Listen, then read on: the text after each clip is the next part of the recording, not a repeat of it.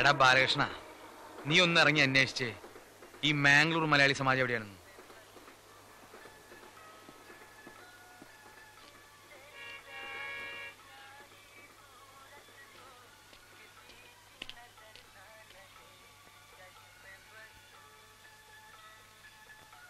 ഞാൻ അപ്പോഴേ പറഞ്ഞതാ ഈ ഭാഷ അറിയാൻ വയ്യാത്ത നാട്ടിലൊന്നും നാടകം ബുക്ക് ചെയ്യണ്ടെന്ന്. അതിന് ഭാഷ അറിയാത്തവരുടെ മുന്നിലല്ലല്ലോ നാടകം കളിക്കണേ, ഇവിടുത്തെ മലയാളികളുടെ മുന്നിലല്ലേ. ഈ വഴി അന്വേഷിക്കാൻ പോയവൻ എവിടെ പോയി? ചത്ത മത്തായിച്ചേട്ടാ, ഗോപാലകൃഷ്ണ, മത്തായിച്ചേട്ടാ ഞാൻ കണ്ട്. ഗോപാലകൃഷ്ണ ഞാൻ കണ്ടാ. കണ്ടെങ്കി കിടന്ന് ചാടന എന്തിനാ? അങ്ങോട്ട് പോയാ പോരെ? അതല്ല മത്തായിച്ചേട്ടാ, ഞാൻ അവളെ കണ്ടു. നമ്മുടെ മീരെ. മീരെ? ആ, ഞാൻ അവളെ നേരിട്ട് കണ്ട്. അതെങ്ങനെ ചത്തുപോയ മീരെ നീ നേരിട്ട് കാണുന്നു? എടാ, അവള് ചത്തിട്ടില്ലടാ, അവള് ജീവിച്ചിരിപ്പുണ്ട്. നിനക്ക് തലയ്ക്ക് ഭ്രാന്താ? എന്റെ മത്തായിച്ചേട്ടാ, സത്യമായിട്ടും അവള് ചത്തിട്ടില്ലെന്ന്. ഞാൻ അവളെ മീരെന്ന് വിളിച്ചപ്പോ തിരിഞ്ഞു നോക്കി, എന്നിട്ട് ഒറ്റ ഓട്ടം. ഞാൻ അവളെയും കണ്ട്, അവൾ എന്നെയും കണ്ട്. അവളുടെ പിന്നാലെ പോയി അവള് നിൽക്കുന്ന സ്ഥലവും കണ്ടുപിടിച്ചിട്ട് ഞാൻ ഇപ്പൊ ഇങ്ങോട്ട് വരുന്നത്. വാ, വേഗം വാ, കാണിച്ചു വാ.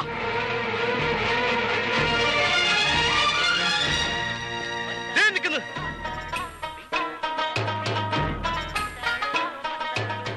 കണ്ടാ, അവളാണ് നമ്മുടെ മീരേത്. ഏത്? ആ കന്യാസ്ത്രീയാ? കന്യാസ്ത്രീ അല്ല മത്തായിച്ചേട്ടാ, അതൊരു മുസ്ലിം സ്ത്രീയാ. ഇവന്റെ തലയ്ക്ക് ഓളമാണ്. മത്തായിച്ചേട്ടൻ വന്നേ. നീ നിക്ക്, അത് അവളാണല്ലോ, ഞാൻ കാണിച്ചു തരാം. ബാലകൃഷ്ണ, ഞാൻ കണ്ടതല്ലേ, നിങ്ങൾ വാ, ഇങ്ങോട്ട് വാ.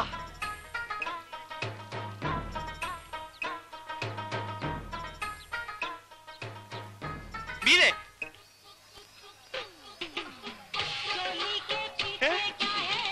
सॉरी और को छोड़ता है आराम सारे तेरे छोड़ देता भाई मार कोई मार सारे को अरे उस्ताद भाई क्या हुआ ബാലകൃഷ്ണ ഓടിക്കോ, ഹിന്ദിക്കാരന്മാർ വളയുണ്ട്, ഓടിക്കോ. ബാലകൃഷ്ണ തള്ളി കളഞ്ഞിട്ട് വാടാ.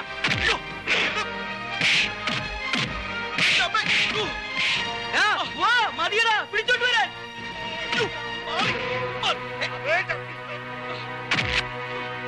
ഓടെ തൊപ്പിക്കാരാണ്. ഓടിക്കടാ, ജീവമേരി ഓടിക്കോ. പത്മനാഭ, വണ്ടി വിട്ടോളൂ, ഹിന്ദിക്കാരന്മാരെ ഇറങ്ങിട്ടുണ്ടോ? പപ്പ വണ്ടി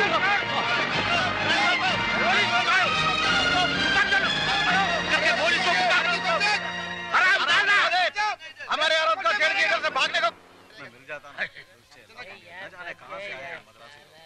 औरत लोगों को छेड़ दुल्ला भाई आओ, जानता नहीं काम है।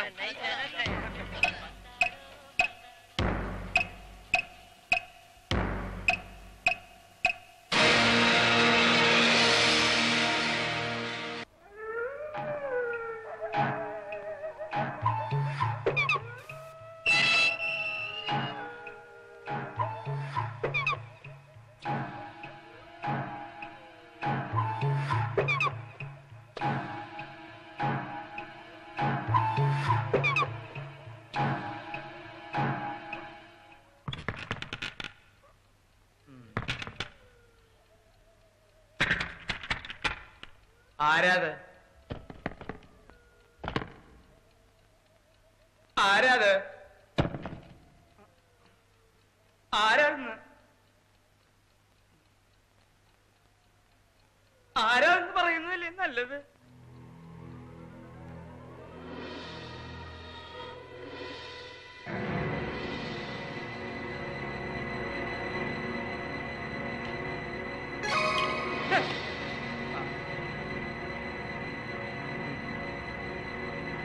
അതൊക്കെ ആരാണെന്ന് പറയാൻ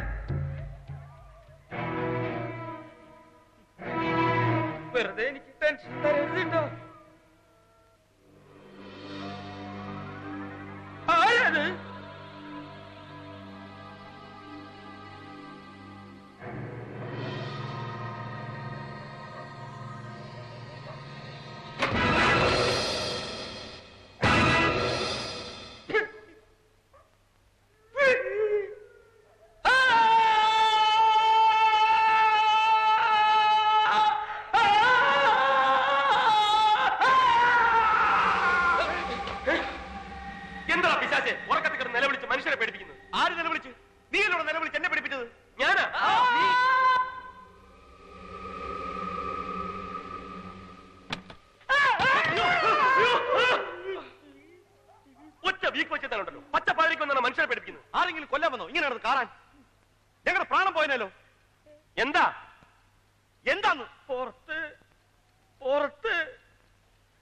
വല്ല തേളും കുത്തിയിട്ടുണ്ടാവും. എന്റെ പുറത്തല്ലടാ, വീടിന്റെ പുറത്ത്.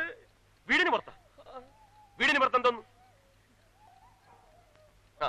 ഇതാരായി വാതിൽ തുറന്നിട്ടിരിക്കുന്നത്? പ്രേതം. പ്രേതം? ചത്തുപോയ മീരയുടെ പ്രേതം. ഇയാൾ എന്തൊക്കെയാ പറയുന്നത്? ചത്തുപോയ മീരയുടെ പ്രേതമാ? പ്രേതോ എവിടെ? പ്രേതം എവിടെ? പ്രേതം ഇവിടെ അല്ല, പുറത്തിറങ്ങി നോക്കണം. നീ പോയി നോക്ക്. നിനക്ക് നോക്കിയാ എന്താ പേടിയാ? പേടി ഉണ്ടായിട്ടൊന്നുമില്ല. എനിക്ക് ഈ പ്രേതത്തിലും പിശാചിലും ഒന്നും വിശ്വാസമില്ല. വിശ്വാസമില്ലാത്തൊരു നോക്കിയാൽ കാണൂല. അതാണ് ശാസ്ത്രം. ശാസ്ത്രം അങ്ങോട്ടിറങ്ങി നോക്കണം. പുല്ലേ പേടിത്തൊണ്ടന്മാര് ഇങ്ങോട്ട് വരാൻ.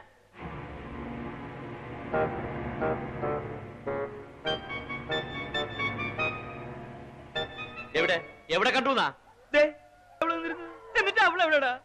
ഞങ്ങളോടാ ചോദിക്കുന്നു. വല്ല സ്വപ്നവും കണ്ടതായിരിക്കും മനുഷ്യനെ മെനക്കെടുത്താൻ.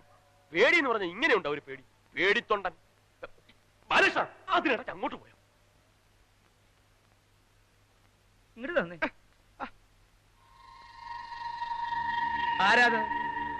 ആരാണ് ചോദിച്ചത്? ഏത്? നിക്കണ കണ്ടില്ലേ? അത് വാഴയാ മത്തായി ചേട്ടാ. വാഴയാണെങ്കിൽ എന്താ? വാ തുറന്ന് പറഞ്ഞൂടെ? മനുഷ്യനല്ലേ ചോദിക്കണത്? നീ വന്നേ. ഓരോരോ പിച്ചും പേയുമായിട്ട് ഇറങ്ങിക്കൊള്ളും ബാക്കിയുള്ളവർ ഉറക്കം കളയാൻ. നീ വന്നേ. ഇങ്ങോട്ട് വരാൻ.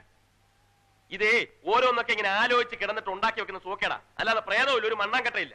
അന്ന് നീ മാംഗ്ലൂർ വെച്ച് അവളാണെന്ന് പറഞ്ഞ ഒരു പട്ടാണി പെണ്ണിന്റെ തുണി പൊക്കി നോക്കി അട്ടി കൊണ്ട് പിരിന്നില്ലേ? അത് എന്നാ കേസ്? അപ്പൊ ഇവിടെ നിന്നതോ? വാതിലടച്ചിടന്ന് ഉറങ്ങാൻ നോക്ക്. അപ്പൊ നിങ്ങൾ പുറത്തു കിടക്കുക.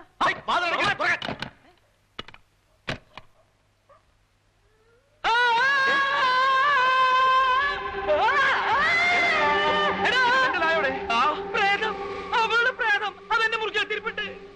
പ്രേതോ?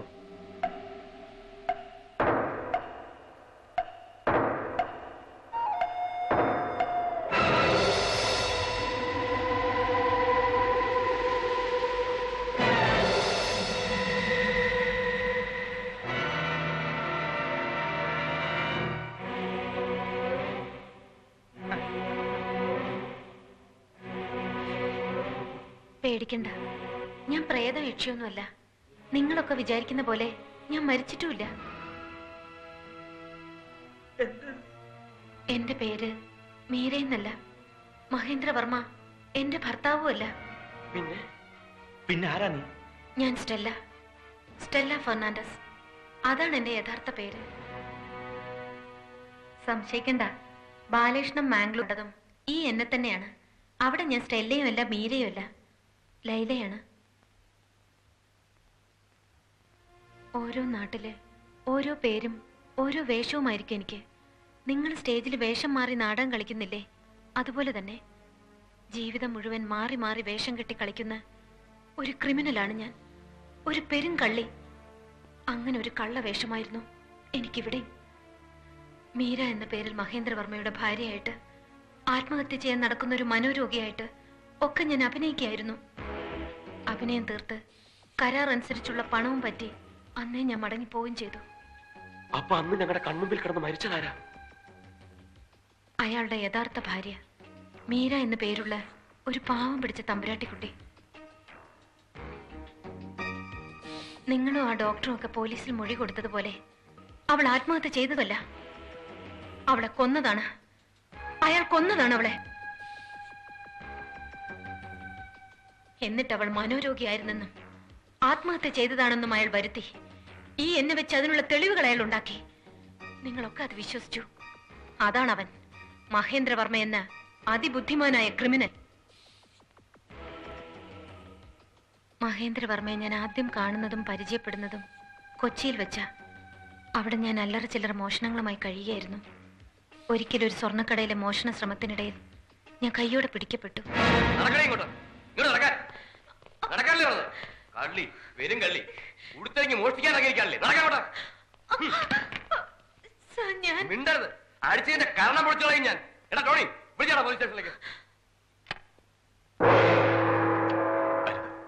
ദയവ് ഇത് പോലീസിനെ അറിയിക്കരുത്. ഹലോ മിസ്റ്റർ, നിങ്ങളാരാ? ഞാൻ മഹേന്ദ്രവർമ്മ, ബാംഗ്ലൂരിൽ ഗാർമെന്റ് എക്സ്പോർട്ടറാ. ഇതെന്റെ ഭാര്യ മീരാവർമ്മ. എന്റെ ഭാര്യ ഇതൊന്നും മനഃപൂർവ്വം ചെയ്യുന്നതല്ല. അവളുടെ അസുഖം അത്. അവളൊരു മനോരോഗിയ.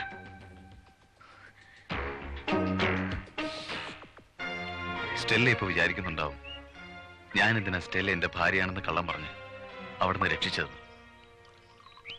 എന്തിനാണെന്നല്ലേ പറയാം. സ്റ്റെല്ല എന്തിനാ ഇങ്ങനെ കൊച്ചു കൊച്ചു കളവുകൾ നടത്തി വെറുതെ ജീവിതം പാഴാക്കുന്നത്? കളവ് നടത്തുമ്പോൾ അന്തസ്സായിട്ട് നടത്തണം. ഒറ്റയടിക്ക് ആയുഷ്കാലം മുഴുവൻ ജീവിക്കാനുള്ളത് ഉണ്ടാക്കണം. That's my policy. ഞാൻ പറയുന്നൊരിടത്ത് സ്റ്റെല്ല കുറച്ചു നാൾ താമസിക്കണം.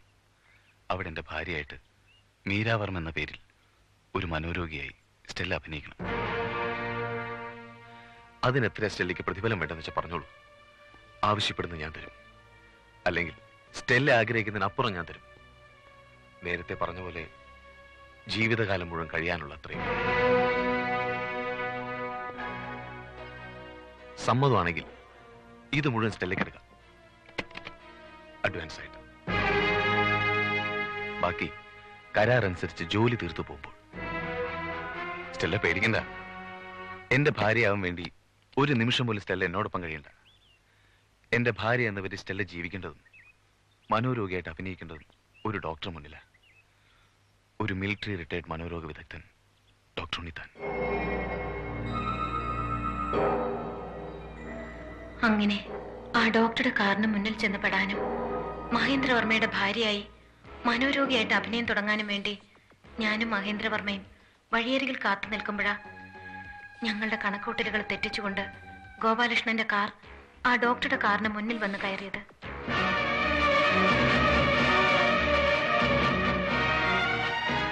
ഒടുവിൽ ബോധം നശിച്ചു കിടന്ന എന്നെയും കൊണ്ട് നിങ്ങൾ കാറിൽ പുറപ്പെടുമ്പോൾ നിങ്ങൾ അറിയാതെ അയാൾ നിങ്ങളെ പിന്തുടരുന്നുണ്ടായിരുന്നു. അങ്ങനെ എന്നെ തേടി അയാൾ ഈ ഉർവശി തിയേറ്റേഴ്സിലും വന്നു. നിക്കൂ, ഞാൻ ഉടനെ പുറപ്പെടാം. വേണ്ട, തൽക്കാലം സ്റ്റെല്ല ഇവിടെ തന്നെ കഴിഞ്ഞാൽ മതി. ഒരു കണക്കിന് ബുദ്ധിമാനായ ഡോക്ടറേക്കാൾ വിഡ്ഢികളായി നാടകക്കാരാണ് നമുക്ക് നല്ലത്. അവര് പറയുന്ന പോലെ ഒരു നാടക നടിയായിട്ട് അവരോടൊപ്പം കൂടുക, മീര എന്ന പേരിൽ തന്നെ. ബാക്കി സമയമാകുമ്പോൾ ഞാൻ പറയാം. അപ്പം മതി ആ ഡോക്ടർ മുന്നിൽ ചെല്ലുന്നത്. അതും ഇവര് മൂലം തന്നെ ആയിരിക്കണം. ആ രാത്രി ബാലകൃഷ്ണൻ ഓർക്കുന്നില്ലേ? എന്റെ മുറിയിൽ ആളുണ്ടെന്ന് പറഞ്ഞ് ബാലകൃഷ്ണൻ ബഹളം കൂട്ടി അതേ രാത്രി. ആരാകത്ത്? ആരുമില്ല. പിന്നെ നീ ആരോടാ സംസാരിച്ചത്? ഞാൻ ആരോട്ട് സംസാരിച്ചില്ലല്ലോ. ഞാൻ കേട്ടാണല്ലോ നീ സംസാരിക്കുന്നത്. അതോ? അത് ഞാൻ നാടകം പഠിക്കായിരുന്നു. മത്തായി ചേട്ടനല്ലേ പറഞ്ഞ നേരം വെളുക്കുമ്പോഴേക്ക് നാടകം കാണാപ്പാടായിരിക്കണോന്ന്.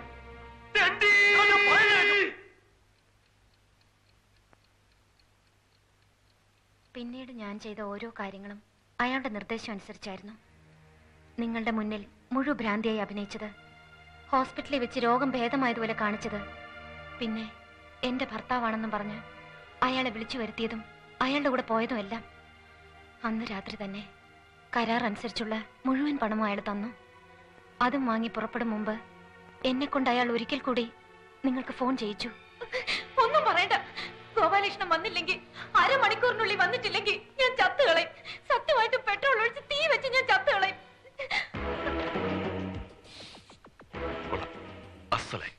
Very good. ഇനി സമയങ്ങളെന്താ? സ്റ്റെല്ല പുറപ്പെട്ടോളൂ. അവരിവിടെ എത്തുന്നതിന് മുമ്പ് സ്റ്റെല്ല ഇവിടെ വിട്ട് ഇറങ്ങിയിരിക്കണം. അയാൾ പറഞ്ഞതുപോലെ തന്നെ ജീവിതകാലം മുഴുവൻ കഴിയാവുന്നത്രയ്ക്ക് സ്വത്തും പണവും കാറും ഒക്കെയായി ഒരു വലിയ പണക്കാരിയായി മടങ്ങുമ്പോഴാ എനിക്ക് കിട്ടിയ സ്വത്തുക്കളെക്കാളും എല്ലാം വിലമതിക്കുന്ന ആ വലിയ സ്വത്തിനെ കുറിച്ച് ഞാൻ ഓർത്തത്. ഗോപാലകൃഷ്ണൻ എന്റെ കഴുത്തിൽ കെട്ടിയ താലി, അത് ഞാൻ അവിടെ എവിടെയോ വെച്ച് മറന്നു. അതെടുക്കാൻ ഞാൻ തിരിച്ചു ചെന്നു. ആകസ്മികമായുള്ള ആ മടങ്ങി വരവിലാണ് ഞാൻ അറിയുന്നത്, മീരാവർമ്മ എന്ന പേരിൽ യഥാർത്ഥത്തിൽ അയാൾക്കൊരു ഭാര്യ ഉണ്ടായിരുന്നു എന്നുള്ള സത്യം. അന്ന് അവിടെ വെച്ച് ആദ്യമായും അവസാനമായും ഞാൻ അവളെ കണ്ടു. ഉറക്കമരുന്നുകൾ കുത്തിവെച്ച് എവിടെയോ അടച്ചു പൂട്ടിയിട്ടിരുന്ന അവളെ കൊല്ലാനും അവളുടെ സ്വത്ത് മുഴുവൻ കൈക്കലാക്കാനും വേണ്ടി അയാൾ എന്നെ ഉപയോഗിച്ച് തെളിവുകൾ ഉണ്ടാക്കുകയായിരുന്നു.